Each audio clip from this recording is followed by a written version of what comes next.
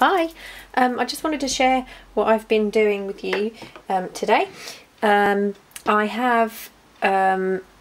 used to make leather notebooks. I still do make leather notebooks sometimes, and I have been watching Amity Bloom and Tiff Butter, and they make the most amazing, beautiful journals.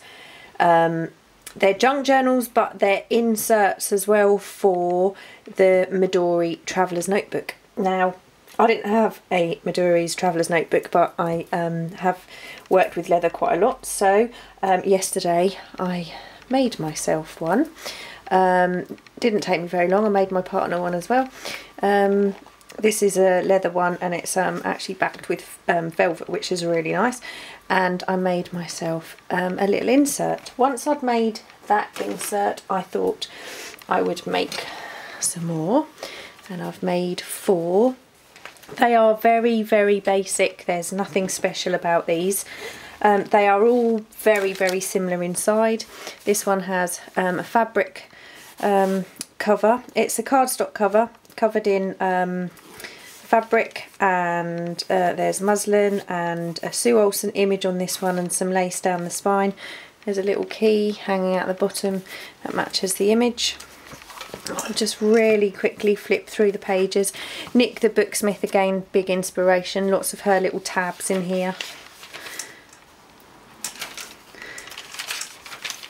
So there's squared paper, book paper, copier paper with trim, book pages, squared paper, to-do list, music pages. This is a book called The Countryside. It's absolutely beautiful. Scrap paper. This is book insert pages, you know, the first few pages of a book that's blank. It's more of that book. There are pockets in here. This is the centre of the signature. There are pockets, but I had to remember this isn't a junk journal, so I haven't filled it with anything. It is literally just paper for a notebook insert. That's the other side of that paper. That's a pocket. And that one folds out. When I tore this paper, the edge didn't tear very well, but I thought it looked really nice, so I've left it. That's a little tuck spot there. That's a fold out. That's another tuck spot there. And there's a colouring page as well, actually, in this one. So that's the first one. The second one is also a fabric cover that's been aged. This was a dressing table mat. It's vintage, but I'm not sure how old it is. Very, very similar to the first book inside. The to-do list, country flower pages, book pages, colouring pages, music paper. That's more of that countryside book. Lots of trim.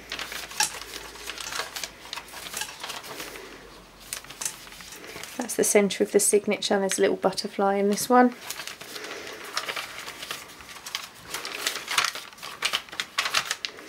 That's a little tuck pocket, sorry. Sorry, I'm really not very good at doing videos. I don't like doing them at all.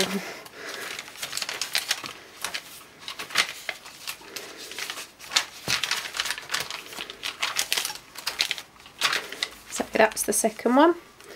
I don't think the light's really bad as well, because it's quite dark today.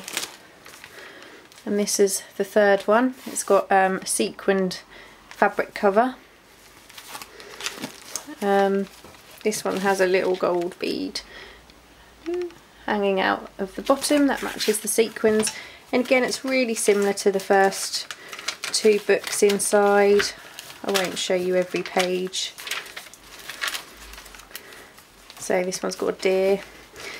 Same tucks, pockets on the inside, centre. Colouring page. and that fold out to do schedule page. So that's that one. And the final one, it's another fabric cover. This one was a sideboard protection doily. It's got a really pretty embroidered leaf on. There's a heart at the bottom of this one, and again really similar to the other two, the other three, sorry. Tuck pockets and lots of tabs, music paper, book paper, squared paper, graph paper, lots of different types of paper. That's the centre of that signature. So that's those. I really enjoyed making these. Really good fun.